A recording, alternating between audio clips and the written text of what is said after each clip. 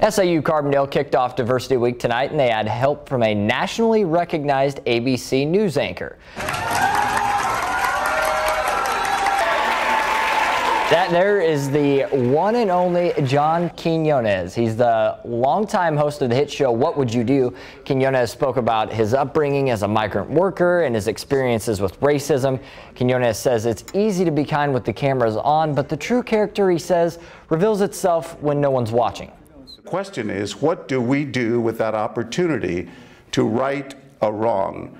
Do you sound the alarm? Do you lend a helping hand? Or do you just go on minding your own business?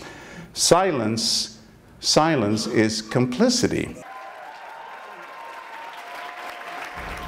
SIU Diversity Week continues tomorrow with a seminar for DACA and undocumented students. There's also welcoming events by the Black Women and LGBTQ resource centers.